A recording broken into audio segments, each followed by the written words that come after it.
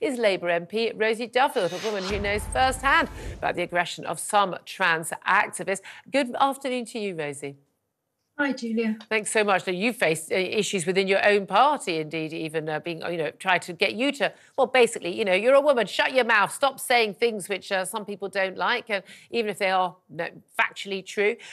First of all, just what do you make of the new hate crime law in Scotland? It came into force yesterday, and it was it's not just the SNP, it was supported by Labour, supported by the Greens and the Lib Dems, indeed, even a couple of Tories as well. And in terms of the impact it's going to have on freedom of speech? I think it's a really muddled law. I think people are really confused about whether or not they're going to be committing a hate crime. And I think in particular, like you've mentioned and your T-shirt alludes to, this is about women not knowing if they are going to be even involved in this or accused of all kinds of things like misgendering. And obviously we need hate crime laws about, things like Islamophobia, racism, all the awful things that people can get away with. But mostly they're legislated with this just adds strength to kind of prosecuting those people. But if you're a woman who uses their instincts to ask a man to leave a women's bathroom, for example, are you then going to be accused of misgendering or a hate crime? Where does it stop? It's really unclear. That is the worry, isn't it? And by the way, for those who are just tuned in or you're listening, as most of our audience is, my T-shirt is just a statement of fact. Women is the plural.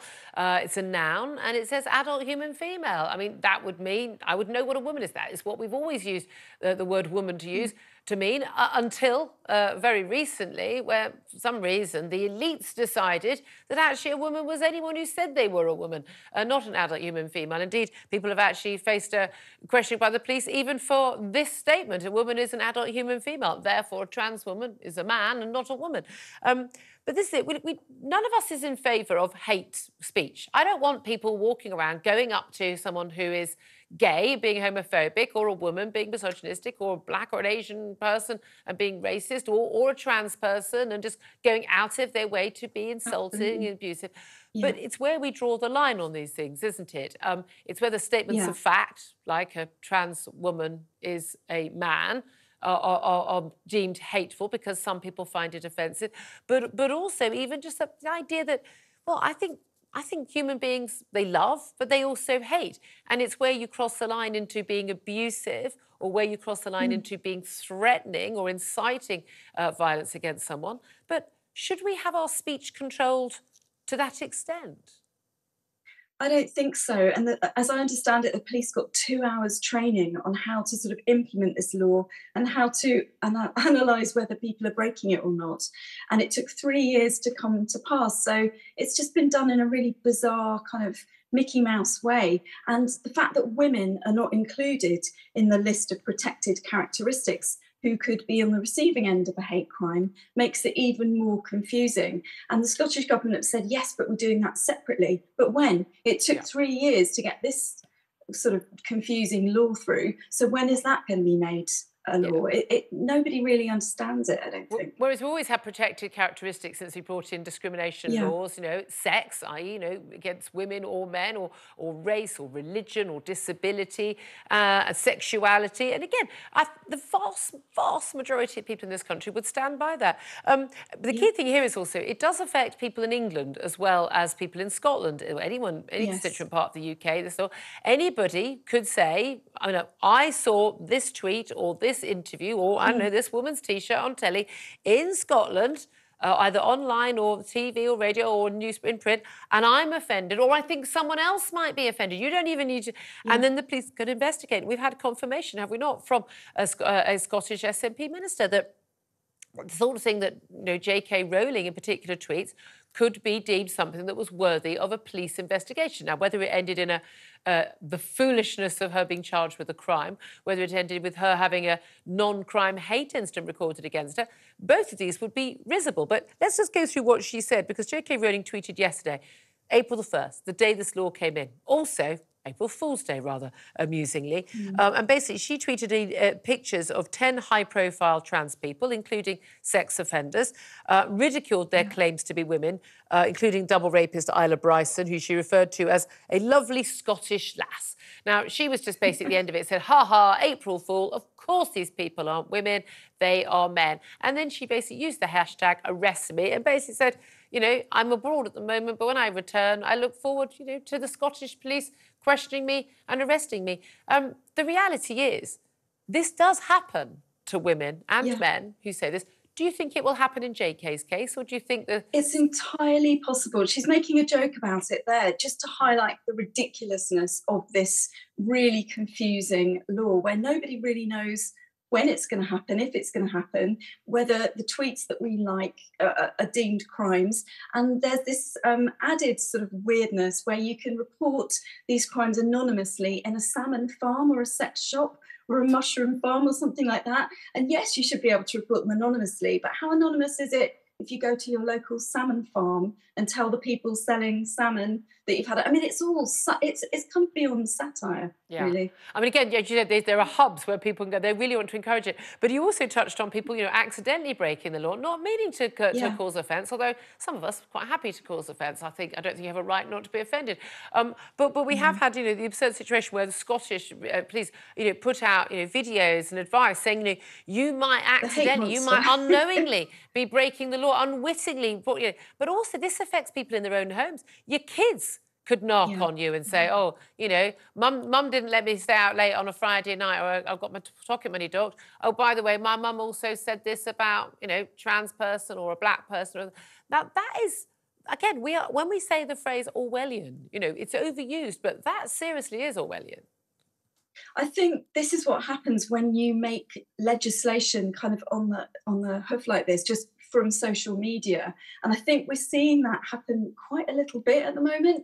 It happened in the English Parliament the other day when we were talking about conversion therapy. Yeah. It was obvious that so few people actually understood what was involved in the law and whether or not we should make it a law to outlaw something that was already illegal, and that it would be a catch-all law where speech and even the sort of desire to get therapy and talk about issues and, as you said, discuss it in families could then be deemed illegal. So it's kind of law by children almost. It's not thought through. It's not proper, grown up and serious legislation. And yet, I think that's the bigger point for me. And yet Labour MSPs in Holyrood, they voted to support this along with Lib Dems and Greens, and indeed a couple of the Tories as well.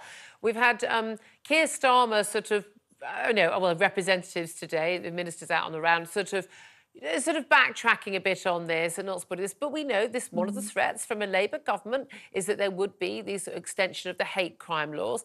Is there a rift between the Scottish Labour Party and the Westminster Labour Party on this? Or does actually the Labour Party, and you've experienced this with the hounding that you've had and you've not been protected by the Labour leadership, are they fully signed up to this?